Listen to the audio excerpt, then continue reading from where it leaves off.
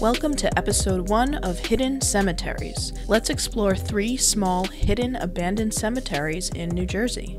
The last one is my favorite because it holds a relative of one of the most influential people in history.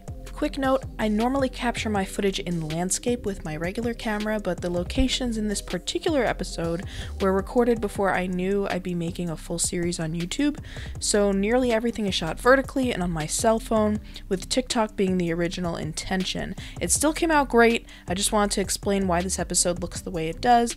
Moving forward, this series will be shot in landscape and as much on my camera as possible.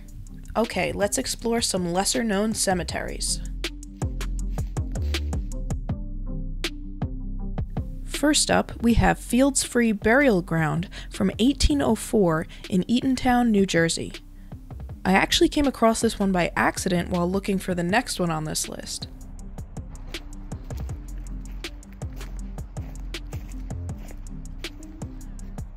Look at this cute pathway on the way to the cemetery and the 2 deer hanging out here. I know they're a little difficult to see.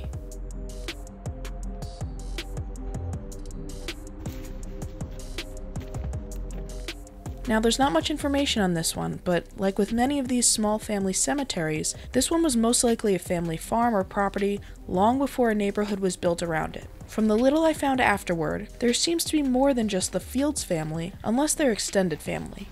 Imagine living in this house.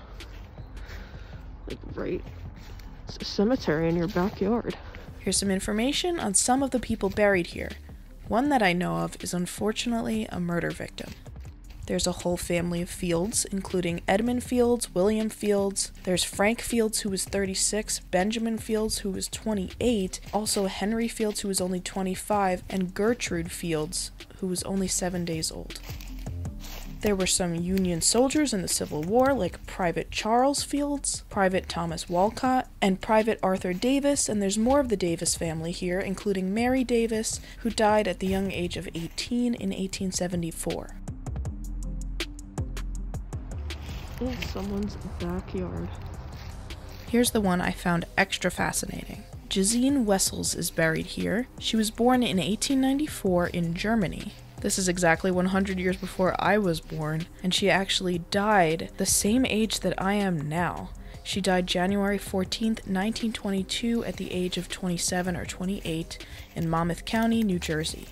This poor woman was shot and killed by her sister, Mrs. Hermione Rentsman, who was convinced that her little sister was stealing the love of her husband. Mr. Rentsman explained that when Miss Wessels came down from Germany 2 months ago, he noticed his wife seemed to be extremely jealous of her. Mrs. Wessels' family still mourns her to this day. There's also the Warner family buried here. One of them is named Emily Warner, the daughter of Jacob and Deborah, age 6½, who died in April of 1859. Something I found odd was there were multiple children of Joel and Catherine Clayton, who all died young between the years of 1840 and 1849. March 24th, 1840, Prudence Clayton died, age 7. August 12th, 1840, George Clayton, birth date unknown. June 15th, 1844, Edmund Clayton, age 2 years, 8 months, 16 days. February 3rd, 1849, Lydia Ann Clayton, 5 years, 9 months, 2 days. Does anyone know more about this? William Kelly here lived in Eatontown his whole life, was an expert on the care of fruit trees and gardens, and worked on the farm of George A. Corley's, whose daughter, Elizabeth, he married. That farm later became the Monmouth Racetrack.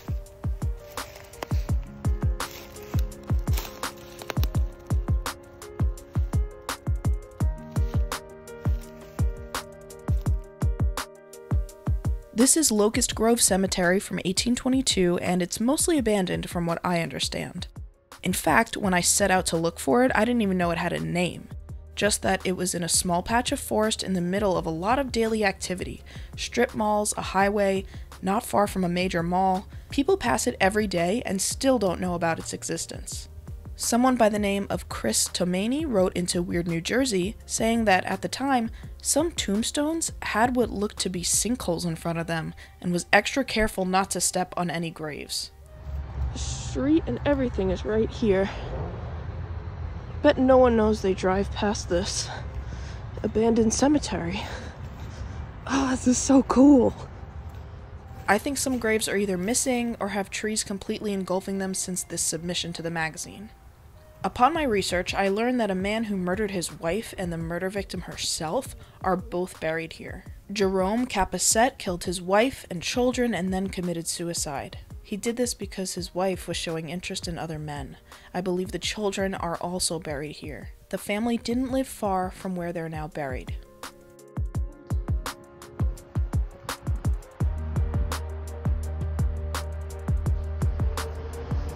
Again, it's literally right next to a quick check. This is an odd place for a cemetery, but it was clearly here first. Something interesting I came to find out was another piece of Central Jersey history. In fact, I went down the rabbit hole. Another resident of this cemetery is a man by the name of Samuel Mingo Jack Johnson, a former slave who was lynched on March 5th, 1886 in the Eatontown jail for supposedly assaulting a girl named Angeline Herbert. It later came to light he was wrongfully accused. Very, very dismaying. Red Bank Register states, for a long time his grave was marked by a stake and 2 of the leg bones of a horse, the latter being so placed as to resemble crossbones. But stake and bones have now disappeared. Dan Howley of CentralJersey.com also recounts his history, citing the writings of author James M. Stone. The article says, born in Colts Neck in 1820, Johnson was abandoned by his parents and raised by a white family, the Lairds. The Lairds used Johnson as a slave and, because of his size, he was short and stocky, as a jockey. Johnson rode a horse named Chief Mingo to victory during one particular race, and from that day forward he was referred to as Mingo Jack. Around 1840, when slavery was abolished in New Jersey, Johnson left the Lairds and began working odd jobs around Middletown and Eatontown. At the time, Johnson, who was in his late 60s, lived in a small wooden cabin and cared for his then bedridden wife. Most of his children were grown and had moved on. Angeline Herbert, who claimed to be assaulted by Johnson, was misinformed by the person who actually did assault her. There's a plaque in his remembrance in Wampum Park where the jail used to be.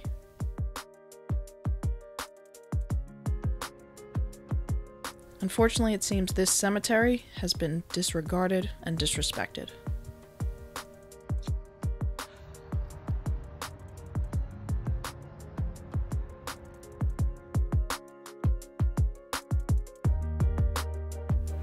Finally, we have Covell Hill Cemetery, or the Old Robbins Burial Place in Monmouth County, New Jersey, established in 1695 by the Robbins family. Alright. Taking a risk with these bugs. I'm surprised not more people know about this one, though it is very hidden. Come with me up this hill on the side of the road, through a narrow path, and into the woods to see an overgrown cemetery, which is the final resting place of President Abraham Lincoln's great-grandaunt, Deborah Little Debbie Lincoln.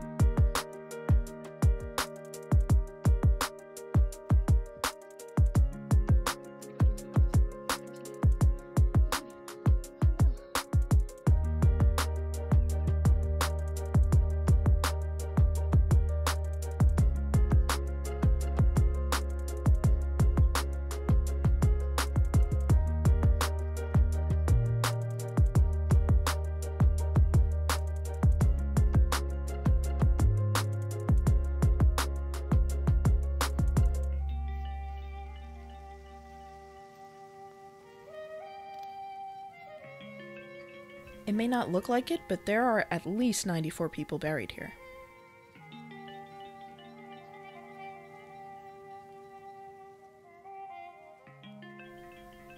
You may be wondering how a relative of Lincoln's ended up here in central New Jersey. Between 1710 and 1714, several of Lincoln's ancestors lived in the area. Mordecai Lincoln and his brother moved to Monmouth County from their birthplace in Massachusetts. They ran their own blacksmith shop here, and its ruins still exist to this day.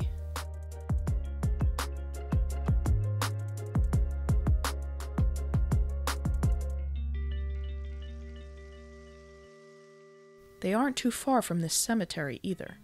Mordecai Lincoln married Hannah Salter, and the couple became the great-great-grandparents of Abraham Lincoln. They had 5 children, one of them being Deborah, who sadly passed away on May 15, 1720 from an illness, at only 3 years of age. The Lincolns didn't have their own burial ground and had to bury her here at the old Robbins burial place. It wasn't too long after her death that the Lincolns moved to Pennsylvania, their descendants migrating to Virginia, Indiana, and Kentucky, where our future president was born in his well-known log cabin on February 12, 1809.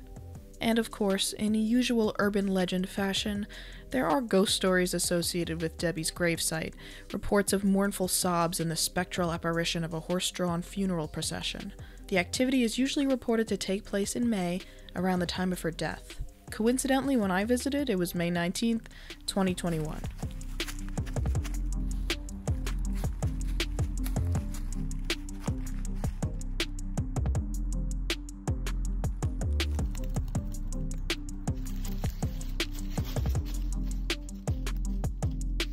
Let me know in the comments if you found Deborah's story or any of these other stories fascinating. Stay tuned because episode 2 of Hidden Graves is already in the works. Here's a sneak peek. To be notified about all future episodes, hit the subscribe button and notification bell below. And if you like this series, you may also like my series Lonesome Graves, which I've linked below. Thanks for watching.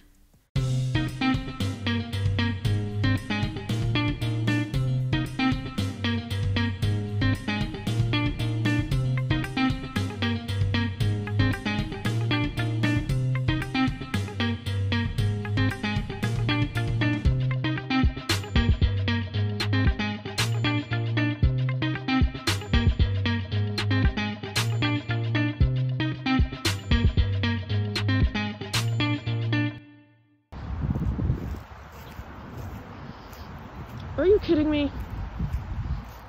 Ooh.